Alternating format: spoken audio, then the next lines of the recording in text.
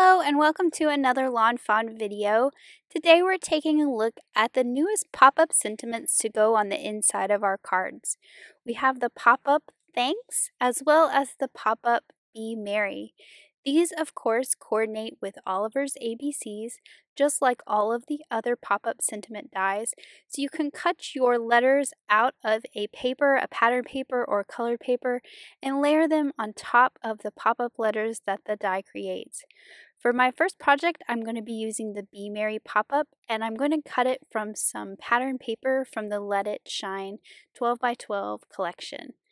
I'm going to be cutting my letters out of some scraps of red paper from the Snow Day Remix collection. I just like the red, but it also has that little bit of texture with the snowflakes. So I've gone ahead and I've cut out that Be Merry using the die. And then I'm going to carefully fold along the score lines that the die creates. So you just want to kind of work these score lines very carefully in the direction that they need to go.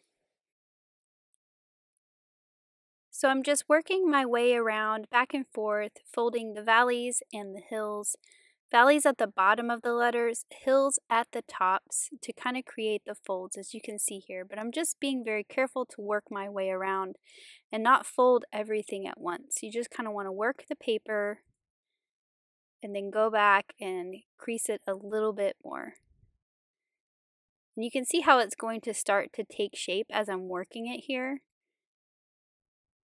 And then I can eventually fold it all the way over on itself and reinforce those folds with a bone folder.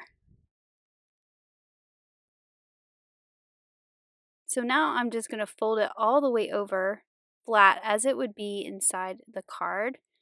Now that I've got all those folds kind of worked out, and I can increase those folds a little better with that bone folder and make them nice and crisp. So I've also gone and cut out all the letters that I need out of that pattern paper that I had earlier. And then I'm also going to cut them out of white. And the reason why I did this is because I want to create this effect of either snow on the tops of all the letters or icing, because I'm putting this inside of a card that has the little mice baking on the front. So it could be icing, it could be snow, but it created this really fun effect. So I just cut each one out of white, and then I'm just going to take my scissors to cut the tops. And as I go, I'm going to just lay them on the letter where they belong, and that way I don't get mixed up and they don't get lost. So you can see how I'm starting to create this little snowdrift or icing drips on top of my letters.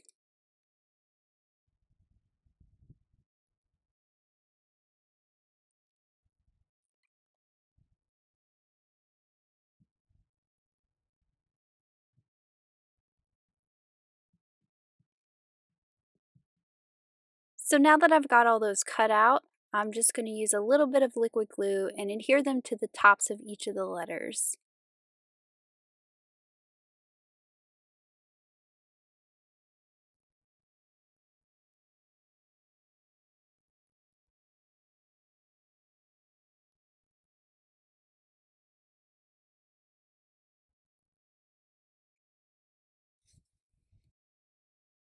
So now that I have those all ready to go, I can add them to the pop-up that I created earlier.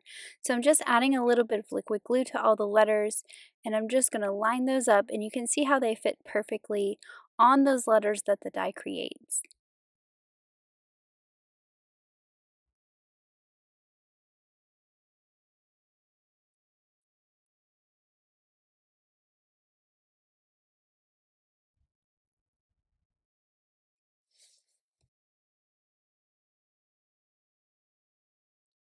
So now that I have everything ready to go, I've added some double-sided tape to both sides of this pop-up die. I'm going to pull off the liner paper just from the bottom side. I'm not going to do them both just yet. And I'm going to take that and I'm going to line it up inside of my card that I have here.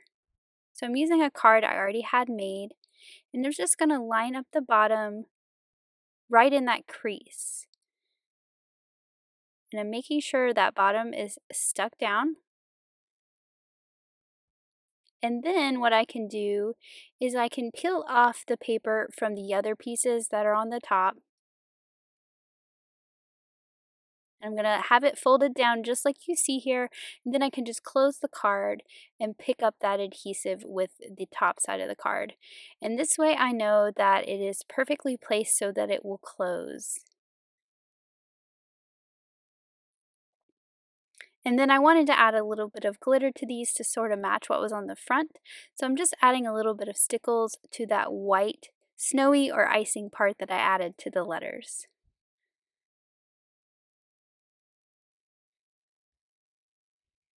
And I just think this is such a fun effect with that white.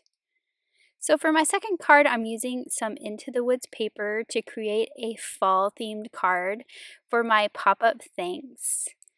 And I'll be cutting that pop-up thanks from that brown wood grain paper, and then I cut the letters from the stripe, which I think is going to have a really cool look on that brown. So I'm going to do as I did before and just work the creases of the die. So you want to create valley folds at the bottom of the letters and mountain folds at the top.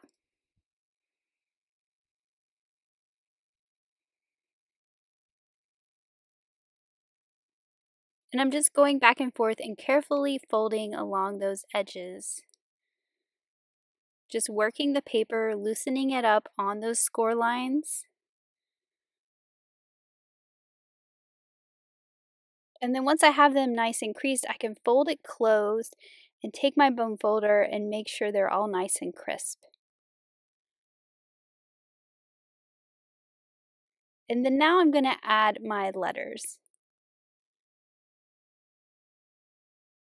So I've just added some liquid glue to all the letters, and I'm just going to go through and place them all in place, lining up the bottoms with that crease of the fold. And then they fit perfectly on that die cut.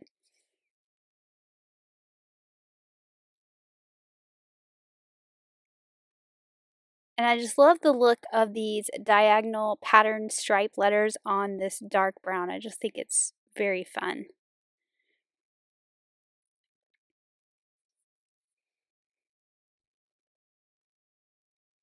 So now to work on the inside of my card, I've cut a piece of this birch tree paper and I've cut it an inch shorter, so it's 3¼ instead of 4¼ and the reason why is so that you don't see it behind my pop-up die. So if I had cut this the full size, you can see how it kind of takes away from that thanks. It doesn't stand out as much. So by holding it short of showing behind that pop-up die cut, it really stands out against the brown a lot better than it does against those birch trees. So I'm just going to layer it along the top of the inside of the card. And then I can do as I did before. I've put some double-sided tape on this pop-up. I'm going to peel off the liner paper for the bottom of it. And then I'm just going to line it up inside my card. So I'm going to use that fold as a guide, line it up in the fold of the card, and stick the bottom down.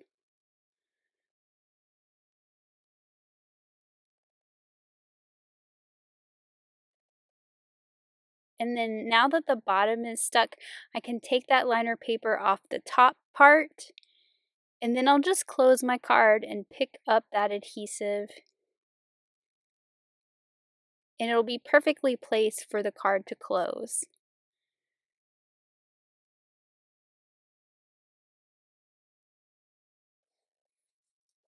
So for this card, I'm going to decorate it using the Into the Woods stamp set. This is an oldie but a goodie. I really love this stamp set. I love that there's some solid images in it that we can stamp out. So we have this log here that I'm going to stamp in some dough ink. There's also some solid clouds in this stamp set, so I'm going to stamp those out in some kiddie pool ink. So we're going to have this light blue cloud.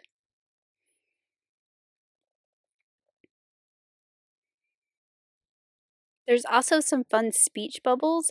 This one I'm stamping out in fake tan and it says hello. This is going to go on the outside of my card. And then I'm also going to stamp out the little solid leaves in this set with some celery stick ink.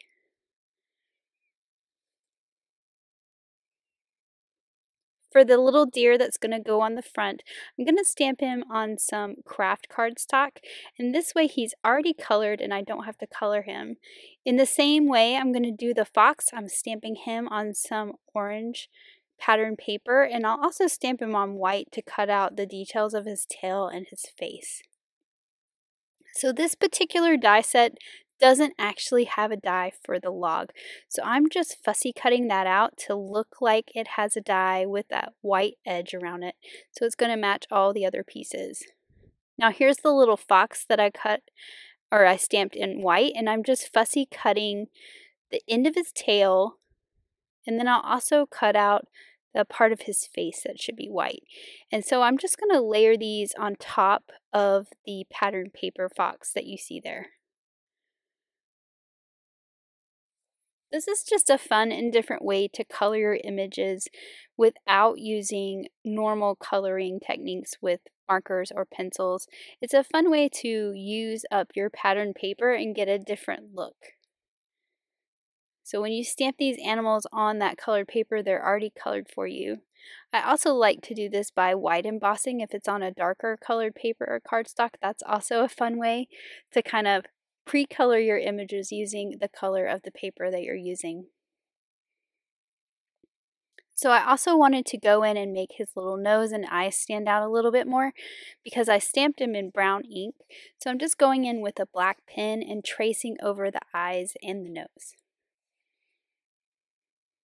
So I'm going to add some pieces to the inside and sort of decorate like this little scene is sitting on top of my thanks that pops out. So I've got the little log and he's going to sit on there. I'm going to use those little leaves to decorate the log.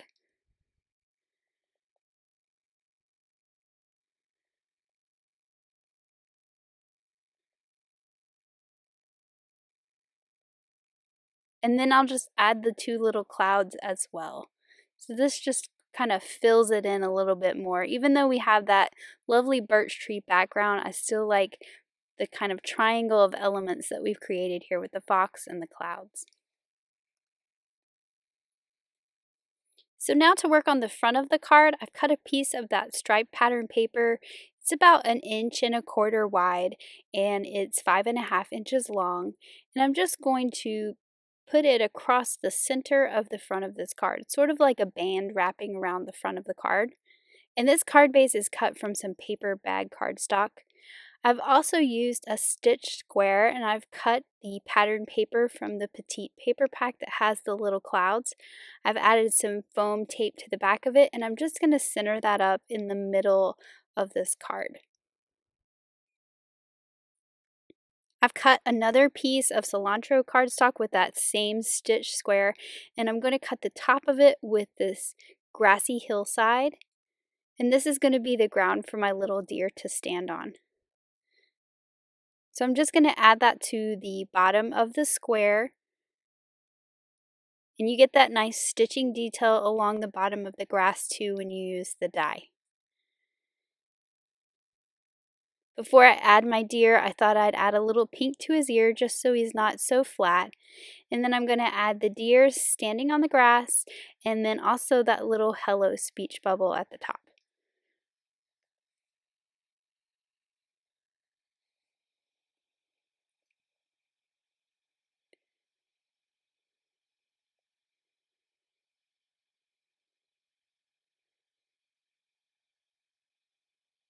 And then to finish it off, I thought it needed just a little bit more. So there is a solid heart as well as an outlined heart in this stamp set. So I'm just using some walnut ink and stamping a few of those around.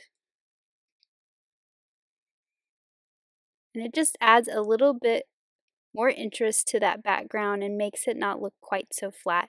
And here's that finished card with that cute little deer on the front, and then you open it up to that pop-up thanks on the inside, which I just think is so adorable. So now let's take a look at some examples from the design team. Tammy created this super cute Christmas card with Santa and his reindeer on the front. And then you open it up to see them inside as well with Mrs. Claus, and I just love that Be Merry cut from that striped pattern paper. Grace's super cute stitched mug shaker card opens up to reveal that pop-up thanks on the inside, and I love how she pulled in the browns that she used on the front to the sentiment and the die cut on the inside. Lynette's card is super fun with those cute little mugs and all the different pattern papers that she used for her letters. I just think that's so much fun. Audrey used different colors for her letters as well, and I love how they tie in with all those colorful snowflakes on the inside. Elena's card is super cute with that sleepy little bear and the mountain scene on the front. And then I love on the inside how she also used him asleep with that pop-up Be Merry. And that striped background with those green letters just really catch the eye. I love how Rebecca has shown that you don't have to also cut the letters, that you can use the pop-up just by itself by using contrasting colors. Kara's card with the little mice on the front baking is super cute, and I love how she continued the scene to the inside with that Be Merry by stacking all the cakes and goodies on top of all those letters of the sentiment. It's just adorable. Elise's card is so cute with those critters having a yummy meal sitting on top of that pop-up thanks. I love the birch trees in the background with the pattern paper leaves and also the grass detail that she created on the bottom. Thanks so much for watching. Have an amazing day. Bye!